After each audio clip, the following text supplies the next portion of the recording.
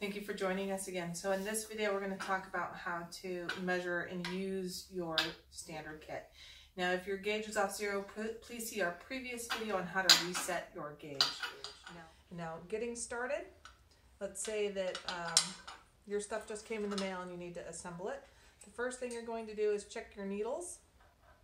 As you can see, this needle here is bent. This one has been used. You also want to check the tip. So this has a pretty worn tip and this tip is nice and sharp. So if you've used this before, just make sure that your equipment is in good working order. So this is not a needle that we would use. Now assembling your standard kit, you're going to use the bottom little threads and you want to make sure you're threading carefully because you don't want to strip these out. So just get your needle in there, get it started with your hand, make sure you feel nice consistent engagement of those threads. If it feels kind of hard, just back up and give yourself a moment and try again. So we're just going to get it finger tight, and then you just use a little 5/16 little wrench, slide that over on the hex, and you just need to snug it up. It doesn't need to be crazy tight, just needs to be tight enough. Now, one thing to check before you go through is, let me see one of these regular needles here, is you want to make sure when you plunge this in, that this little hole here, so I don't know if you guys can see that, that little hole there needs to be above the liquid line. It needs to land right here in this air pocket. So if it's in this down here, it's not measuring this head pressure, it's just measuring the water or your wine. So that's something to keep track of. So here, this needle as is too low.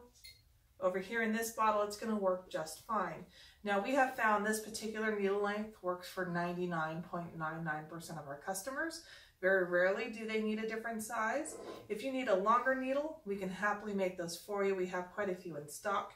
Now, if the standard size is too long for you and you're using the standard kit, the cheapest way to go about it is just make yourself a spacer. Pull a cork out of an old bottle and just cut it the size you need to make sure that this needle is going to land right there. So you can see with this little spacer here, this example, this little hole lands right there. So there's the little hole, and it's going to land right in that space, right where we want it. So that's just your cheap work through. That way you don't have to spend extra money having some custom needles. Maybe you can just do that on the fly.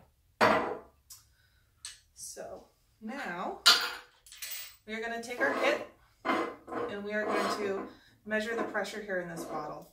So I'm going to use my thumb to help guide it in. And one thing I want you to note is this table is a little high for me. This is not a table I would work at if I was doing bottling line. I don't have a lot of force. So hopefully you are set up ergonomically appropriately to do this. So, and also for this example, this gauge is going to be facing out so you guys can see it.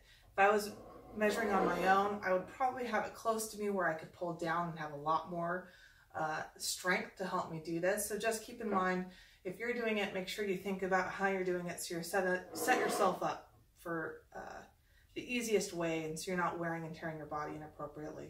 So I have it straight now. I need to apply straight pressure down because I don't want to bend that needle. I'm going to push this all the way through the cork. There it's through.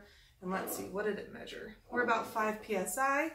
And if we watch it, I think you might be able to see the needle moving. So that's that pressure equalizing. Since this is not a closed system, it's pulling air, or it's letting air out of this is what you're seeing.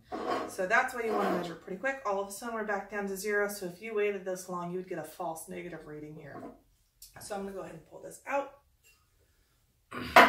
Now, as an example of why to stay straight through here and be careful, I'm going to use this one that we know is too short because I'm going to sacrifice this needle and give an example to you of how easy it is to bend it. So I have my needle, it's lined up, and let's say I'm not paying attention and I'm struggling or I'm tired and I get it off, oh, there's my needle bent. So this is not going to work anymore because the next time you try and do it, it's just going to bend more.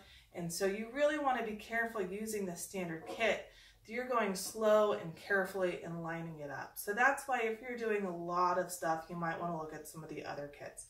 But that's overall how the standard kit works. Pretty simple, just a gauge and a needle. Just line it up, plunge carefully and slowly.